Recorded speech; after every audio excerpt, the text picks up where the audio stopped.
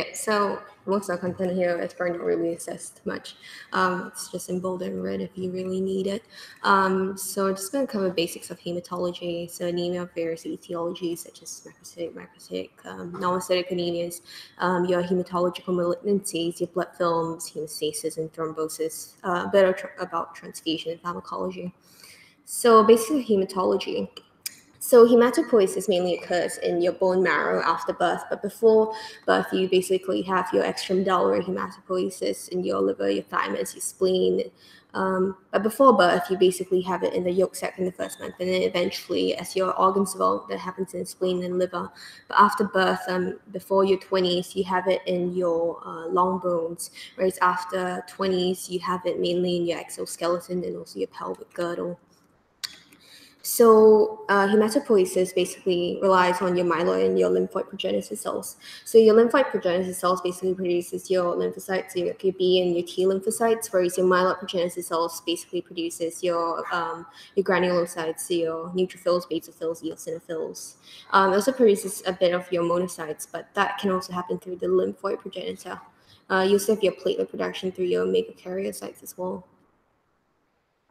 So red blood cells structure, they're basically anucleated and biconcave, and you lose your nucleus after your red blood cells are fully formed, and this is regulated by your erythropoietin in your kidneys, and this is regulated by that. And if you don't have your kidney functioning well enough, then you don't produce red blood cells.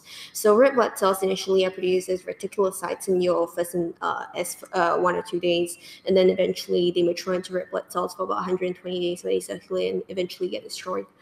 So each red blood cell is made up of hemoglobin, and each hemoglobin is made up of 4 globin subunits. Mainly HbA would form 2 alpha subunits and 2 beta subunits, but if you have HbA2, you can form delta subchains as well, and this happens in certain types of thalassemia. You also have the naturally forming HbF. That's usually fetal hemoglobin. So your 2 alpha chains and your 2 gamma chains. These have a higher affinity for oxygen. So you have a left shift in your oxygen hemoglobin curve. So you have a higher affinity for oxygen. So you favor loading of oxygen versus unloading.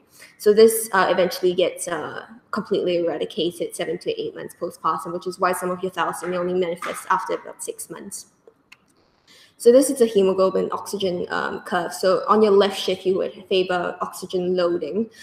So in decreased temperature and also decreased to 3 dpg, which is in the HbF case, and also decrease hydrogen or proton, and also decrease carbon monoxide. You have favor loading of oxygen. So such as in your lungs, if you have a lower temperature, you would have also less acidic environment, and therefore you would have more oxygen loading. And in your muscles where you have a higher temperature, you would favor oxygen unloading to supply the muscles with tissues. So a fun notice that is that if you have 75% of oxygen saturation, it doesn't really mean that 75% of the individual hemoglobin is saturated. So not like 3 or 4 molecules, but 75% of all the hemoglobin is saturated. So these are just basically types of cells. So if you have your neutrophils, neutrophils are pretty easy to identify because they're hypersegmented nucleus with 3 to 5 lobes. Whereas things like your eosinophils and basophils, like your eosinophils are basically the pink ones here, and then basophils are darker than that. Your monocytes just have a C-shaped nucleus, and your platelets are basically smaller than that. Megakaryocytes are actually the biggest cells in your body, I'm pretty sure. So they're actually pretty easy to identify as well. You only see them in bone marrow aspirates or trophines as well. So lymphocytes, they mature at different locations. They start off in the bone marrow, but they mature in different locations. So your B lymphocytes mature in your bone marrow, whereas your T lymphocytes mature in your thymus. And your plasma cells are generally bigger than your regular lymphocytes. So your plasma cells actually mature from B cells. Okay. So I just have some questions.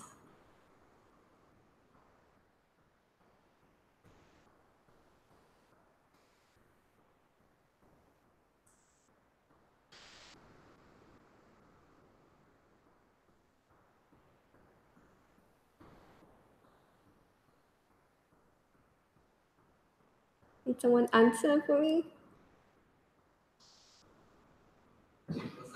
Yeah. I think I have more here.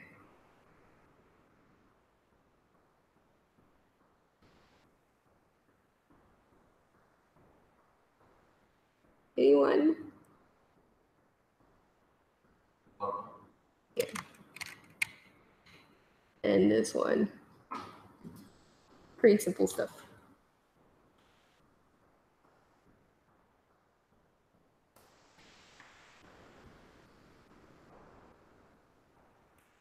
Yeah. Okay.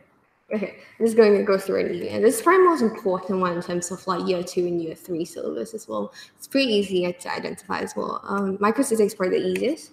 So it's basically differentiated into microcytic, normocytic, and macrocytic anemia. So microcytic means that the MCV is small. Normocytic means 80 to 100. Macrocytic basically means larger than that.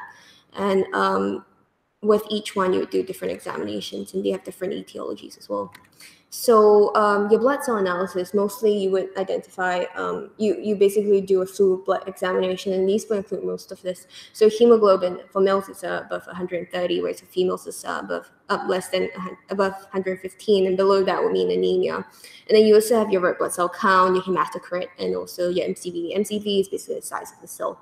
Normal is between 80 to 100. As well. And then you have your red cell distribution width, which basically identifies your variation in the size of the cell, which is particularly important in iron deficiency anemia. And you also have your reticulocyte count, which I mentioned previously. So anemia, signs and symptoms of anemia is basically related to hyperdynamic circulation of anemia, also associated with other things like lack of oxygen in the body. So signs of anemia will include conjunctival pallor, pelvic palmocrasis, also tachycardia and dyspnea as well. You also have angina palpitations if you have insufficient circulating oxygen as well, causing cardiac dysfunction. So in microcytic anemia, you have your thalassemia, anemia of chronic disease, iron deficiency, lead poisoning, sideroblastic, and the rest are pretty easy as well to identify. Okay. So microcytic anemia, ideally you'd start with the iron study because the main one to rule out is iron deficiency anemia because that's the easiest to rule out as well. You can do HB electrophoresis if your iron studies are not conclusive to identify any sort of thalassemia. You can also do some red blood cell tests and blood films, but they may or may not be particularly conclusive. So in alpha thalassemia is an autosomal recessive condition. So you would have alpha and beta thalassemia. They affect different groups of people. Alpha is in Asians, beta is in Greeks or any Europeans. So in both, you either have a abnormal HB formation or reduction of the HB amount. So in alpha thalassemia, you actually don't have any substitute chains, but in beta thalassemia, you actually do have substitute chains like delta chains forming HbA2 instead of HbA. In alpha thalassemia, you just have a relative excess of beta chains forming certain types of hemoglobin, such as hemoglobin buts and hemoglobin H. Hemoglobin H is 4 beta chains, and hemoglobin buts is 4 gamma chains. So you have 4 different types of alleles for alpha thalassemia, and with each one you get a more clinically significant condition. So one deletion, you actually get no symptoms. This is known as minimal. You're completely asymptomatic. But I guess it's important to know that you have that in case you mate with someone who does have the condition, causing for like alpha thalassemia minor or HBH. Alpha thalassemia minor, you might have a minor microcytic anemia. Cis and trans is basically between Asians and Africans. The Africans one have it worse. If you have 3 deletions, you get HBH, and if 4 deletions, you get HB buds, which is incompatible with life. In beta thalassemia, is much more straightforward because there's really only 2 alleles. So if you only have 1 deletion, it's beta minor, but it's relatively not clinically significant. If you have 2-point mutation, then it's a major one where you have a lot more problems. So because alpha thalassemia doesn't actually have a replacement chain, you actually have to do DNA PCR to find if there's any DNA deficit. Whereas in beta thalassemia, because there is a substitute chain, you actually undergo electrophoresis because you have the elevated HbA2. So in alpha thalassemia minor and minimum, you don't actually do anything. You just watch them if there's anything. HbH, you have to watch them, and sometimes they get iron overload, so you have to iron chelate them with like their furosemide, and you might also do regular phlebotomy as well, but unlikely because they're already anemic, so you won't really do that. In hydroxyphthalates, you actually don't treat them because it's too much money and too much work, and they're probably going to die anyway. And most importantly, genetic counseling. Beta major is pretty similar to the other ones as well, but it's probably not as severe as HB bots. So in thalassemia, you get this hair on end, especially in beta thalassemia minor. So you can see the lines, these ones, are actually, I believe, actually don't know what they're caused by, but you get that on X-ray. On blood film, you get these target cells, so like these ones. I think you also see an iron deficiency anemia, but not as much. So it's basically a buzzword for thalassemia. For definitive diagnosis, you do DNA sequencing for alpha thalassemia and HB electrophoresis for beta thalassemia. And iron deficiency anemia, this is probably more important for OSCEs. So basically etiology, you can basically group it into decreased intake, increased loss, and increased requirement. So if increased loss is probably a GI bleed, either also a malignancy, whereas if intake, it could be deficiency in absorption, so Crohn's disease if it affects the terminal ileum, well, not terminal ileum, as in proximal jejunum, and also your any distal gastrectomy can also affect it. If you have increased requirements, usually during pregnancy or sometimes cancer as well, you can also get iron deficiency anemia. So signs and symptoms I talked about earlier, but iron deficiency specific symptoms would be pica, where they have a need to eat clay. They also have this nail pitting sign. It's known as koilonychia. You also get angular stomatitis, which is dryness at the side of the mouth, and also hair thinning. No. So iron deficiency studies, the main one to really look at is just serum ferritin. So in iron studies for iron deficiency anemia, mainly the ferritin will be low. There will really be no other case where the ferritin is low. Ferritin is basically a storage of iron. Yeah, the rest is not really very important.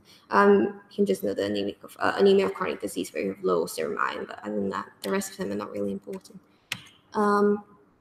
So as I spoke about earlier, you have red cell distribution with in iron deficiency anemia. So you see a lot of different sizes and shapes in iron deficiency anemia.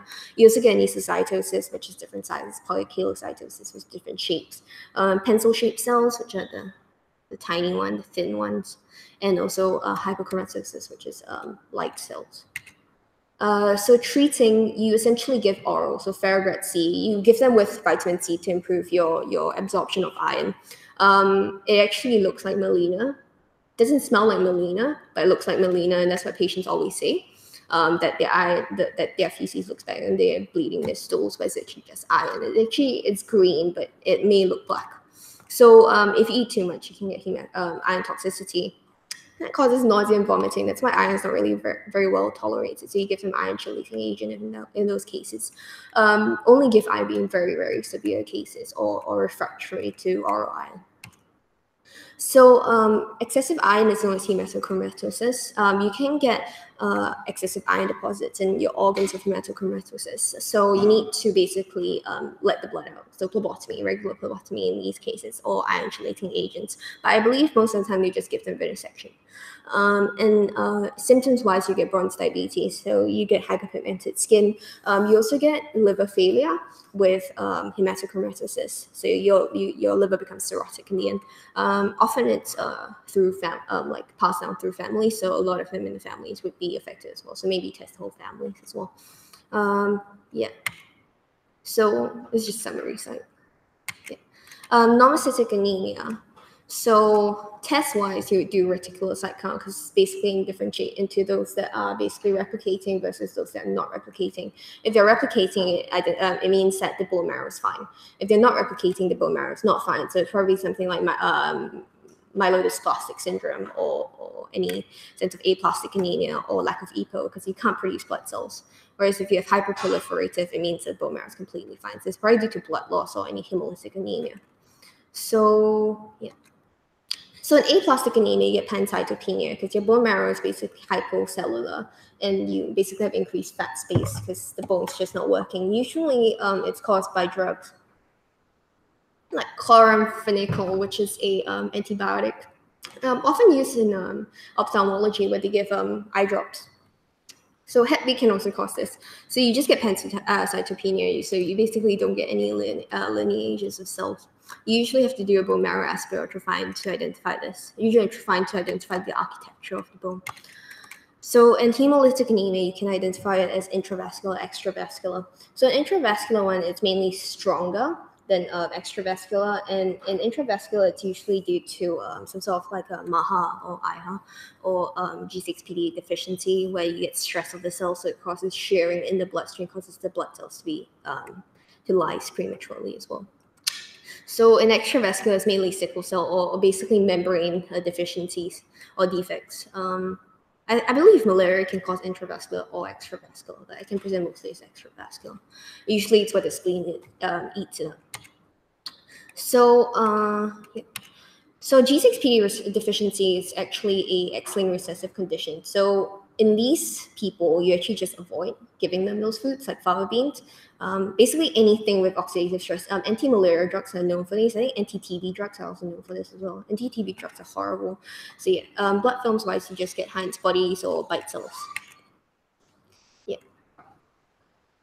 In MAHA, this is where in systemic diseases, your endothelial layer of your vessels are actually damaged. This causes your fibrin to clot, and then this actually causes fragmentations of your blood cells, causing schistocytes. So that's basically the only time you see schistocytes.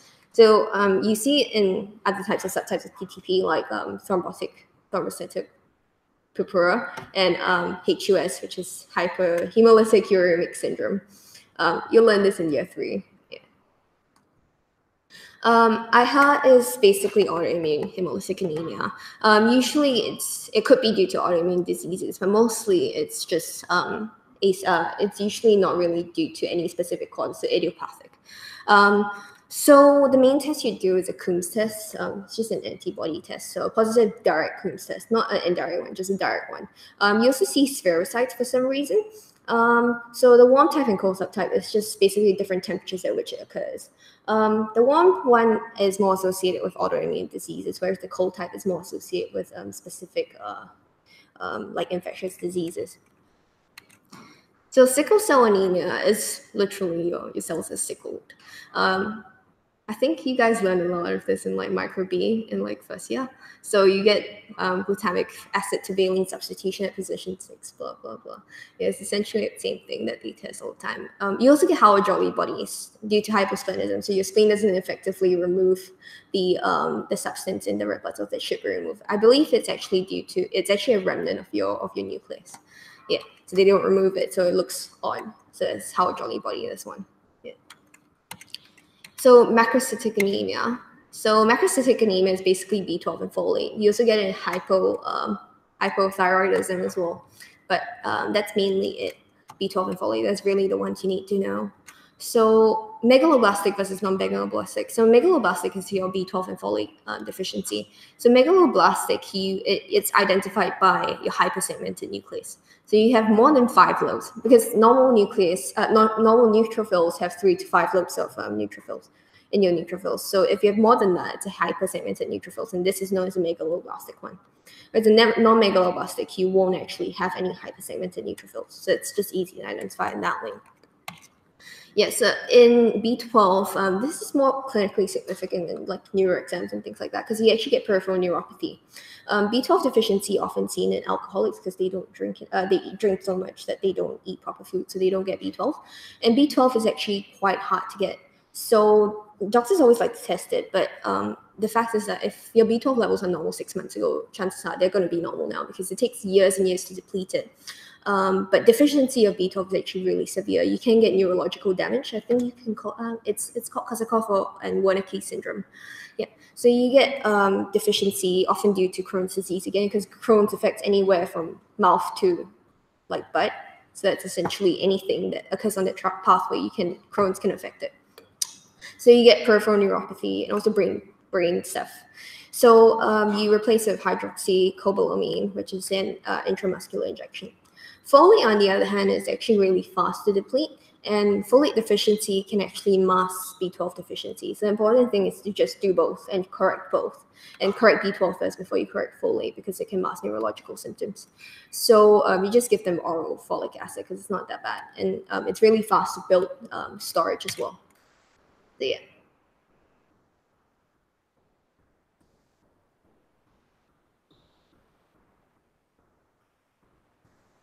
Anyone?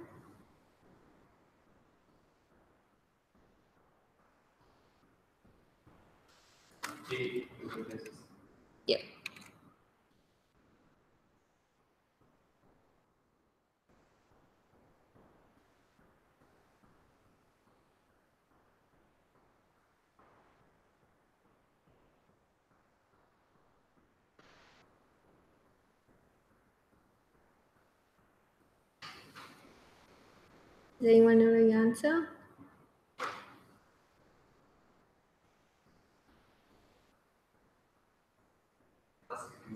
Yeah.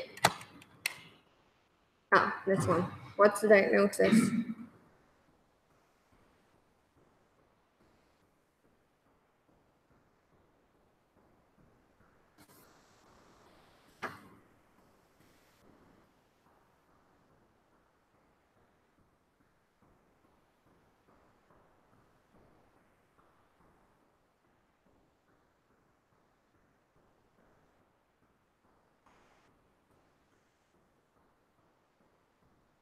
Do you guys know the answer?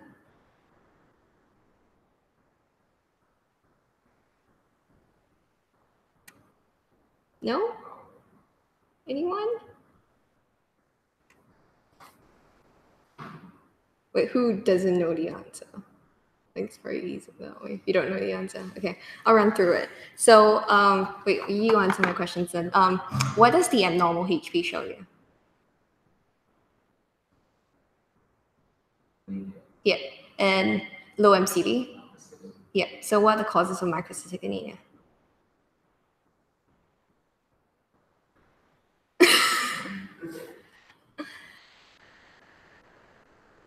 So it says tails. So T is, yeah, A. That's probably a bit harder. Anemia of chronic disease, but it can also present as normocytic anemia. I, yeah, L. L and S are probably not that significant. It's never going to really come up. Lead poisoning and sideroblastic anemia.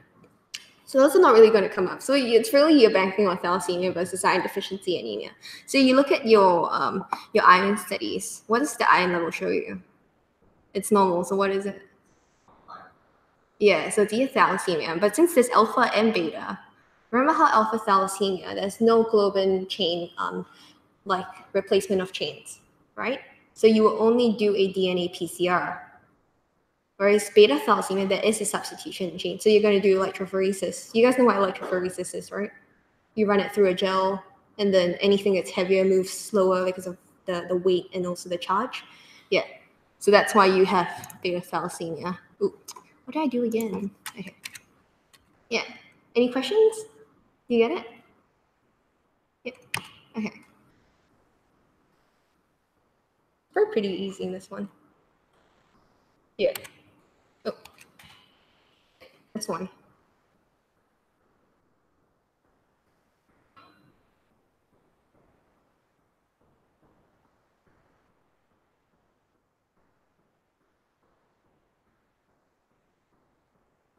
You can answer me. Yeah. Okay. So hematological malignancies. This is probably the one that's probably lowest yield, I feel, but it's probably more important in clinical years. So this is where it affects. So essential thrombocytosis affects thrombocytes, so you get more thrombocytes in your bloodstream. Polycythemia rubra affects increased erythrocytes, and then you have AML, ALL, which affects the blast cells, and then CML affects your myeloid progenitor, the non-progenitor cells, so the mature ones, and CLL affects the mature ones as well. Multiple myeloma is plasma cells. Multiple myeloma is probably the most interesting one, I feel, but it's less assessing preclin. So you have your myeloid and your lymphoid. So myeloid, yeah, CML. So CML is basically like busbud city. It's like our rod. It's just our rod cells.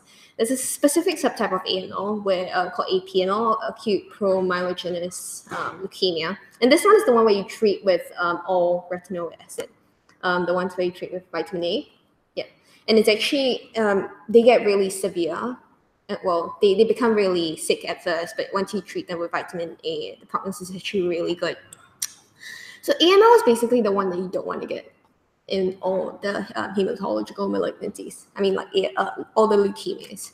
So AML is the one that everything gets changed to. So CML can become AML in the blast phase as well. So it's basically pretty serious, and prognosis is not that great. In these ones, you usually get splenomegaly. You also get gum hypertrophy, increased bleeding and bruising due to low platelets as well. In the blood film, you basically see increase in blood cells, so increase by 20% myeloblasts. So that's basically a specific number. You also get thrombocytopenia, which is why you bleed. Our rods are these ones. Yeah. So AML, on the other hand, is the one that's pretty, like, a lot of old people get it. No young person really gets it. It's usually a translocation due to Philadelphia chromosome, the 922 translocation with BCR-ABL. So in these ones, you actually don't get as many blast cells, but there is a phase in CML where you can get a blast crisis where you get AML in the end, and it's a bad prognosis. And if you have anemia in CML, it's actually also not a good prognosis. Thrombocytopenia is also not is indicative of a bad prognosis in CML as well. So you treat them with imatinib, which is a tyrosine kinase inhibitor. So anything that ends with IB is tyrosine kinase inhibitor. Yeah. So you get good prognosis with imatinib. Yeah. So this is your myeloproliferative disorders. So essential thrombocytosis. All the myeloproliferative disorders all have some sort of JAK2 mutation, depending which one. Polycythemia rubra has the highest JAK2 association. Yeah. So essential thrombocytosis is about 50% of JAK2 mutations, but it's basically a disorder of excessive platelets because essential thrombocytosis. Yeah. So you get spontaneous clotting, which can lead to consumption of platelets and subsequent bleeding, kind of like DIC. Yeah. So you get because of the clotting, you can get finger ischemia, embolic events, but you can also get thrombotic events as well. So you generally do not treat them. You manage them with aspirin because aspirin prevents platelets from aggregating. You also give them hydroxyurea as well because it's a myeloid suppressor. So primary myelofibrosis, these ones also have JAK2 mutation, but not as much as polycythemia rubra. So basically, these ones is where the bone marrow fibrose. So you don't actually get efficient hematopoiesis because there's just no space for normal production of blood cells. So in these ones, you also get splenomegaly and hepatomegaly. So in the blood film, you usually just get teardrop red blood cells because the red blood cells have to squeeze through the fibrous space, and you get a dry bone marrow aspirate because everything's just fibrosed. Usually you have to give them bone marrow transplant, otherwise the prognosis is extremely poor. In polycythemia rubra, this one is particularly easy to identify, especially in a question, because usually they get really itchy after a hot shower. Their fingers get really red, really painful. They also get they get headache and paresthesia in the hands, so acroparesthesia. Investigations-wise, you can usually identify through your FBA. So you notice an elevated hematocrit, red blood cell, and also HB. These ones you can also clot, and more so than essential thrombocytosis. So you really treat them with venesection. You may treat them prophylactically with aspirin, but it may or may not be helpful. But usually venesection is probably most helpful for symptomatic relief, so of the hands and things like that. So myelodysplastic syndrome, this is basically where you get ineffective maturation of all cell lineages as opposed to like one cell lineages where you get maturation of that particular lineage. You really don't get any maturation of any lineages. So you get pancytopenia, and it's particularly severe as well. I once saw a patient who had a spleen about this size, like huge. Like the whole abdomen was spleen due to myelodysplastic syndrome. Usually they get quite sick as well. They get infections, everything. So basically anything you see with the blood cells, they don't have. So they'll be anemic, they'll be thrombocytopenic, so they bleed. They also don't have any neutrophils, so they get infections really easily as well. So basically supportive care and just waiting for them to die pretty much.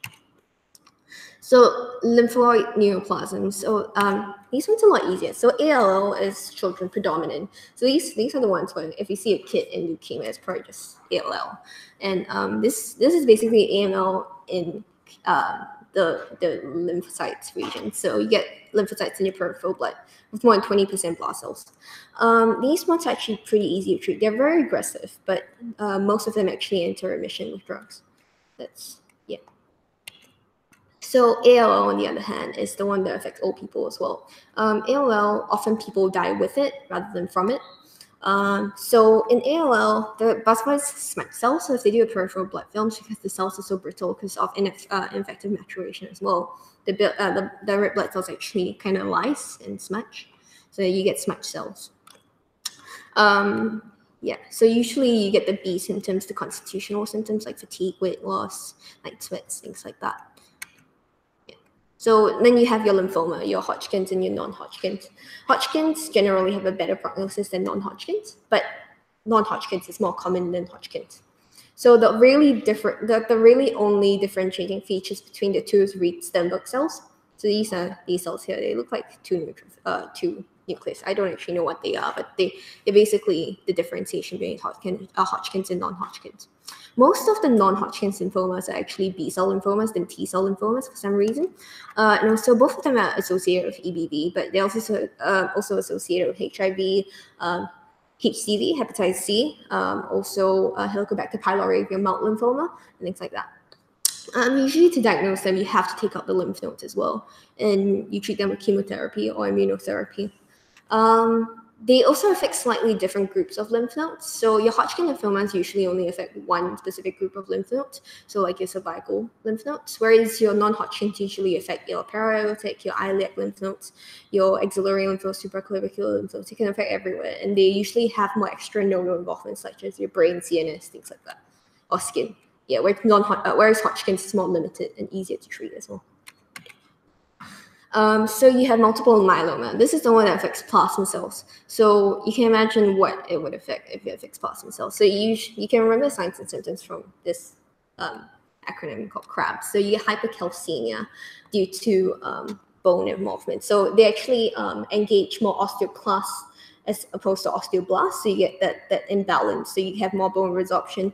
You get renal failure due to cast depositions. So I don't really know if you guys know the immunoglobulin. So IgAs have like light chains. So light chains in multiple myeloma gets increased. So you get upregulation of plasma cells. So you get more upregulation of monoclonal antibody production. So you have light chains. So light chains actually deposit in the renal tubules, clogging it up. So you get renal failure. Yeah.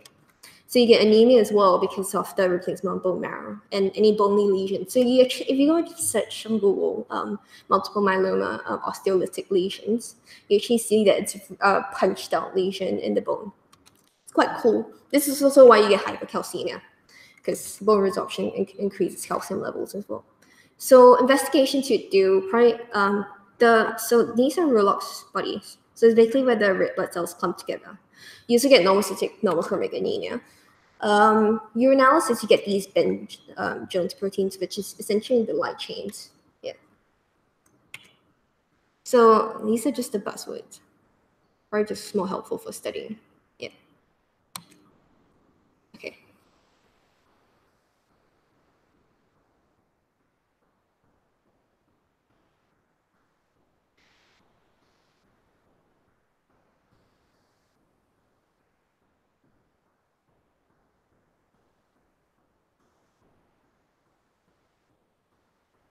Anyone?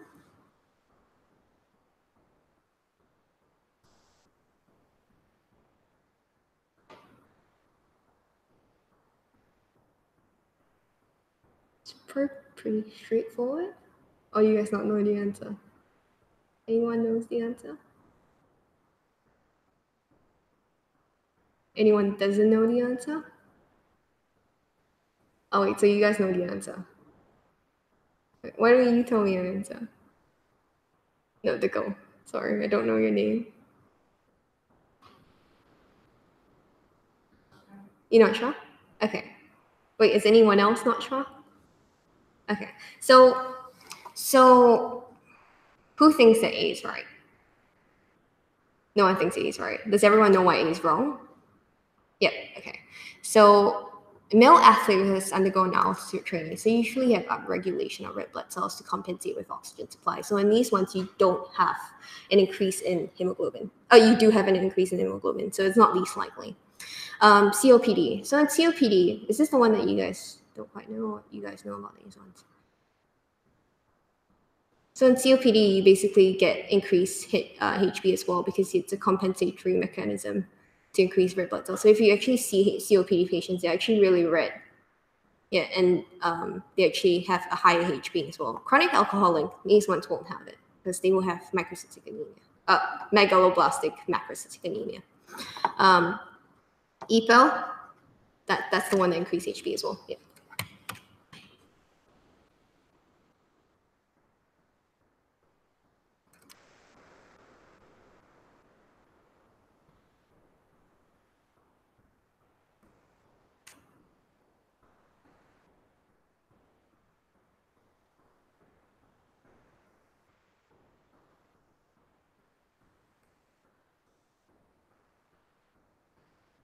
You know the answer? Anyone knows the answer? Yep.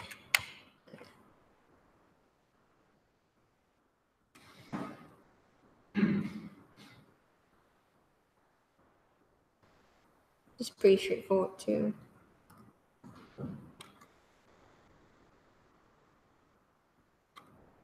Does everyone know the answer? Yep. If you guys need any explanations, let me know. Yeah. So hemostasis and thrombosis. So hemostasis involves four main cells. So you get your endothelium and your subendothelium, platelets, and von Willebrand's. So the initial stage, you get vasoconstriction. So whenever you get exposure of blood to the outside environment, your blood vessels will constrict, causing reduced blood flow because your body wants to reduce the amount of blood that's being leaked out to the environment. So in primary hemostasis, you get platelets. So these platelets are produced by megakaryocytes. So usually you get the platelets to clump to the side of the environment, and then they aggregate to eventually produce a hemostatic plaque. So secondary activation of platelets involves ADP and thromboxane A2. So these are the ones that are actually blocked by your drugs. So aspirin blocks your COX, which produces thromboxane A2. So if you block this, your platelets don't aggregate, which is why your aspirin actually blocks any arterial clots from forming. You can also block your ADP receptors through clopidogrel or ticagrelor. These are the ones that are often used in hospitals for stents as well. So often they're used in conjunction, not just one. So these ones are just the names of the factors because I thought it was helpful. Okay. So you get your secondary hemostasis. So this is where your clotting factors come into play. So the idea is to produce thrombin. That's what you want to eventually cause a fibrin clot. So by exposing the endothelium layer, you actually expose tissue factors. And tissue factors bind to factor 7, and then factor 7 activate factor 10 to cause prothrombin to be activated into thrombin. And then this gets amplified to form more and more thrombin. Yeah. So once your thrombin is formed, you eventually get fibrinogen to form fibrin. So this forms your fibrin clot. So the idea of forming clot is that whilst you want the clot to form, you also want the clot to stop because you don't want your body to clot everywhere. So the idea is that you have a negative feedback to form more protein C and protein S and also antithrombin. There's a certain deficiency in the body that actually causes protein C and S deficiency, where you actually get excessive clotting. You can also get deficiency of antithrombin to cause excessive clotting as well. So you have your extrinsic pathway, your intrinsic pathway. So extrinsic pathway, the really only differentiating factor is factor 7. So it's actually just basically outside injury causing clotting. Intrinsic pathway is just exposure to some endothelial cartilage, usually caused by intravascular injury. So aspirin would work on your extrinsic pathway. No, your warfarin would work on your extrinsic pathway as well. So that's why you use INR to monitor that. So your coagulation study, you have your prothrombin and your APTT. Prothrombin time is usually reported as INR everywhere to normalize the ratio as well. So this is just measurement of your extrinsic pathway clotting time, and APTT is measuring your intrinsic pathway. So usually you have a mixing study to determine if it's an inhibitor present or a factor deficiency. So if it corrects, it's a factor deficiency. Mixing studies is just mixing 50% of a normal plasma with the patient's plasma. Yeah, because plasma has clotting factors. Yeah. So this summary table really. Prolonged INR, you have warfarin deficiency or vitamin K deficiency because vitamin K produces factor 2, 7, 9, and 10. The channels, yeah. And you also get factor 7 deficiency, prolonged PT, and the rest of them. Yeah. Okay.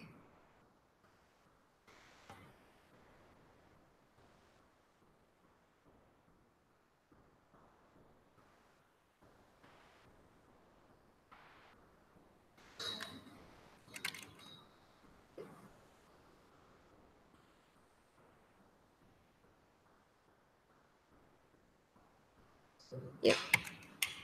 Okay. Bleeding disorders. So the main bleeding disorders are hemophilia. There's some other ones, but mainly hemophilia. This is von Willebrand's disease. So it's hemophilia A and B. Basically, you just know what factors they don't have.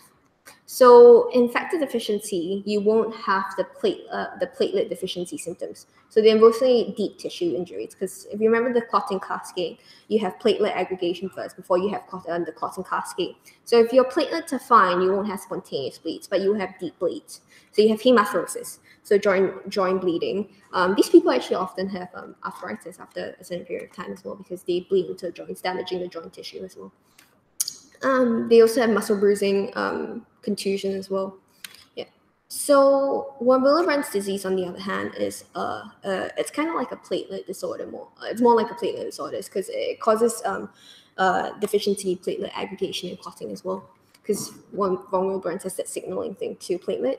Yeah. So there's different types of von Willebrand's disease. There's type 1, type 2, and type 3.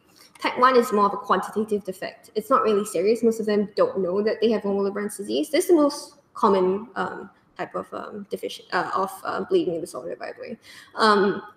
Factors 2 and 3, on the other hand, is more like a qualitative defect, and type 3 is a complete absence. So these ones usually present with mucosal bleeding, so your platelet type bleeding. So you have epistaxis, which is bleeding of your nose, bleeding gums, menorrhagia, things like that. Yeah. Okay. So procoagulant disorders. These are probably the ones that are even less important than bleeding, but it's probably more important in your clinical years as well. So you have a calcitriate. So you have endothelial injury, altered blood flow, hypercoagulable state. This is probably more important in OSCEs as well, because you want to find out what they actually have. Yeah. So DVT. DVT is basically clotting in your lower leg or limb, but it can be up to the iliac. It's usually unilateral, but if it's bilateral, look for other causes as well. Usually you have edema, pain in calves, warm erythema. Some of them might present with compartment syndrome. It's really uncommon. Yeah.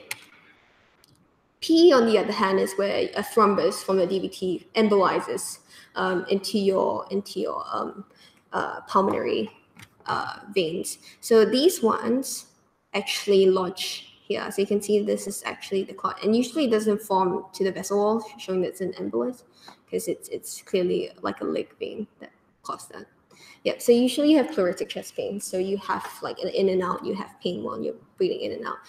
Dyspnea, hemoptysis as well. Sometimes if you do a ECG, they always tell you that you have an S1QT3T3. I don't know if you guys have ever heard. So basically S1, it would just be a bigger dip, higher dip, based on ST and Q. Yeah. So, but most of the time, people presenting a PE only have sinus tachycardia. That's really the only sign you get from them, sinus tachycardia. Yeah. Usually the gold standard test to do would be CTPA, like CT pulmonary angiogram. And the people who are contraindicated with CTPA are people who can't handle contrast, and also people with renal failure, and also people who are pregnant. We do a VQ scan if the person is pregnant, but do not do a VQ scan in people with COPD, because they will retain the thing. Yeah. D-dimer test debatable, because if you have high clinical suspicion of a clot, you're not going to do a D-dimer. It's not going to tell you anything. And it's really sensitive.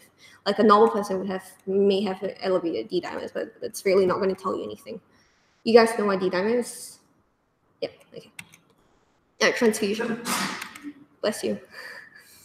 So transfusion, you have your ABO blood groups and your rhesus blood groups. So ABO, pretty easy to identify, and the antibodies present are basically opposite of what they have. So rhesus antibodies, most people are rhesus positive. The rhesus negative one, these are the people who have more troubles, especially with pregnancy, so hemolytic disease of the newborn. So these ones can cross the placenta, and the person with negative rhesus, it gets exposed to positive rhesus. It's very dangerous for future pregnancy. So this is the story about James Harrison. I don't know if you guys heard about it. The one of the news a couple of months ago, who was talking about letting blood, like giving a lot of blood. You guys read? You guys don't read the news? Okay. Yeah, this is the guy who gave a lot of blood and then helped a lot of mothers. So the idea is that when a rhesus mother who is negative has a rhesus positive child, and then the mother gets rhesus positive blood. So this James Harrison guy actually has rhesus positive blood due to multiple blood transfusions. So he is rhesus negative, but he has rhesus positive antibodies. So when you give a mother who has been exposed with rhesus positive blood, you give them a lot of these like vaccines. It actually wipes out all the antigens of the baby. So the mother doesn't actually get into contact with the positive bodies forming like immune response. So if they have a second pregnancy, it's not going to harm them. Yeah. Because rhesus antibodies can cross the placenta, causing like spontaneous like abortion or anything like that. Yeah. Okay.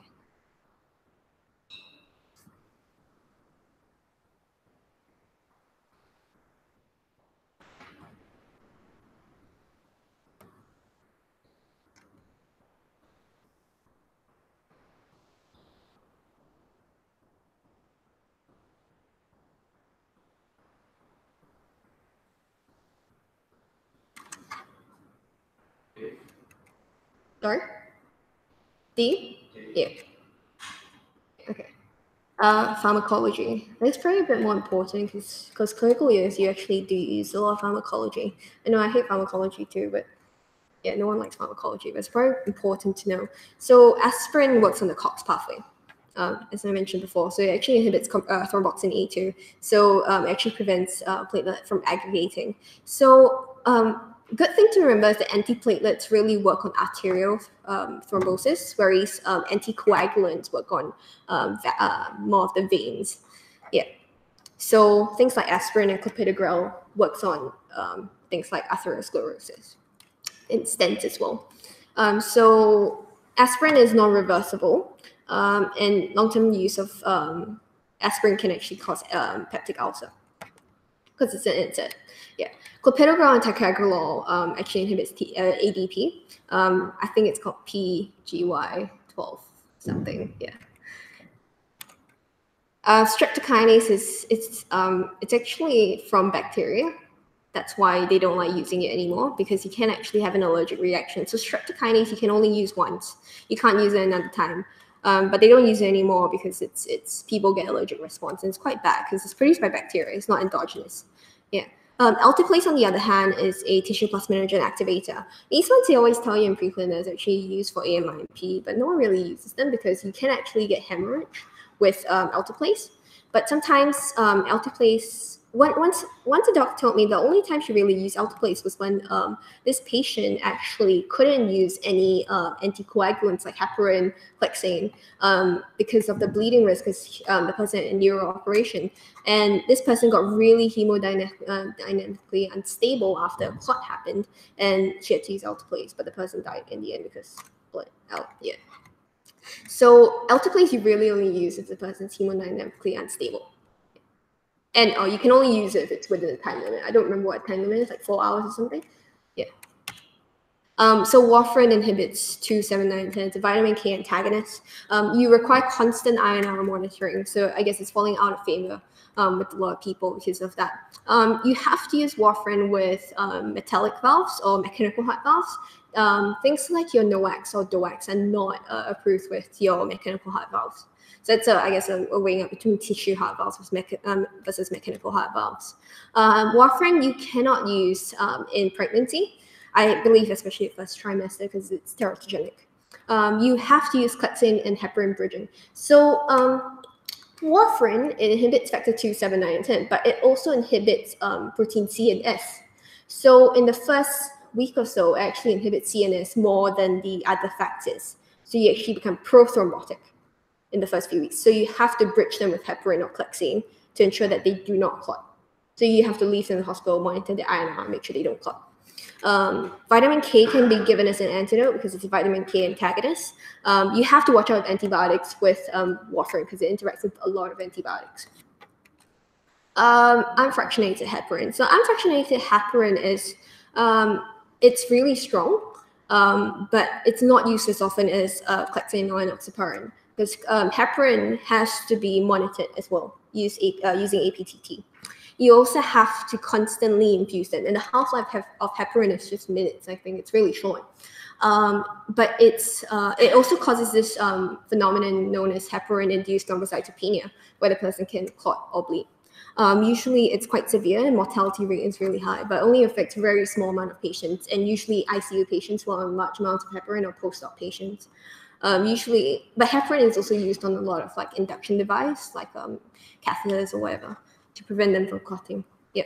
You can reverse heparin though with protamine sulfate. Whereas you can't reverse clexane. The protamine sulfate doesn't inhibit it as much. Enoxaparin is a subcut administration as opposed to an infusion. It's usually used as VT prophylaxis in hospitals. So you have your DOACs. So DOACs, you have dabigatran, apixaban, and rivaroxaban. So whatever with an X in it is a Vaxxatin inhibitor. Whatever is not is a thrombin inhibitor. Yep. So these ones you don't actually need to monitor them. It's hard to reverse them, but the dabigatran does have a reversal agent now. But I think it's pretty expensive.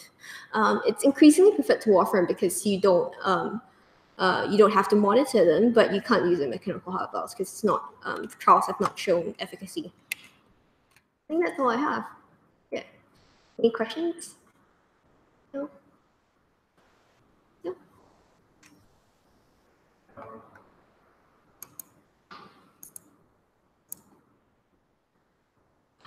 Stop.